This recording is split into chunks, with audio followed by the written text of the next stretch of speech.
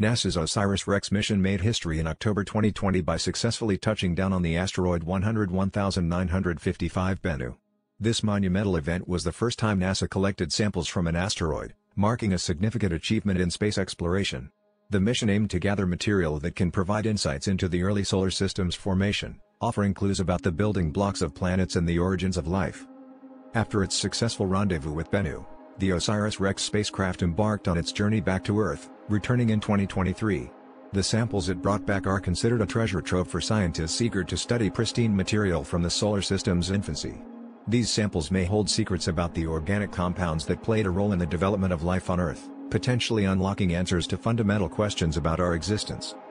The return of the OSIRIS-REx mission has been hailed as a triumph of engineering and scientific ingenuity. It showcases NASA's ongoing dedication to pushing the boundaries of what is possible in space exploration. By venturing to an asteroid and bringing back tangible pieces of its surface, scientists can conduct experiments and analyses that were previously impossible, opening a new chapter in our understanding of space. This mission not only highlights the technical prowess required to execute such an extraordinary feat but also emphasizes the importance of international collaboration in tackling the mysteries of the universe. Through the OSIRIS-REx mission, NASA continues to inspire curiosity and fuel dreams of exploring the unknown, paving the way for future missions that will further unravel the complexities of our cosmic neighborhood.